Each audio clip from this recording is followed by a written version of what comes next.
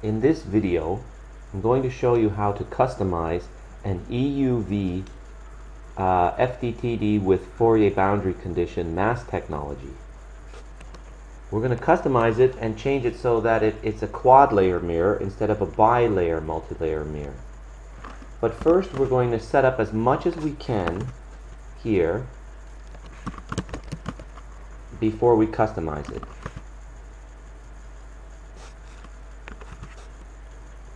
Okay, let's customize it. When we customize it, we see that we have a rigorous simulation that uses an FBC, a Fourier boundary condition. But we're going to change it to FBC with a variable film stack. Then we have our materials here. We'll add another material. We'll call this a blend material. MOSI blend. And we'll use the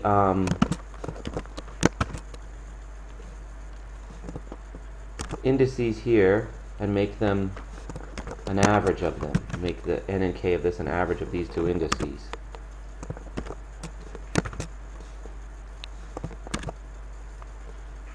Okay. Okay, and then we'll give it a color and we'll go to the film stack. Now what we're going to do is parameterize this. First we're going to delete all of the other bilayers so that we just have one of our base combination layers. We're going to parameterize it. This would be D, which is the bilayer spacing, times 1 minus gamma 2. Gamma, or D, is going to be 6.95. Gamma is 0.4, and gamma 2 is 0.1. This is going to be D times gamma minus gamma 2. Now we'll add a layer below. This is going to be D times gamma 2, and this is going to be the blend. Alright, and we'll add a layer below here, D times gamma 2, and make this the blend. And so now we will simulate this, now we will repeat this for a total of 40 repetitions. And the nice thing about it is we can change the blend layer thickness. So we'll run two values, 0 and 0.1. So what we can expect to see here is that we have more contrast when we have a perfect mirror and a little bit less contrast when we have a mirror that has this blended material in there.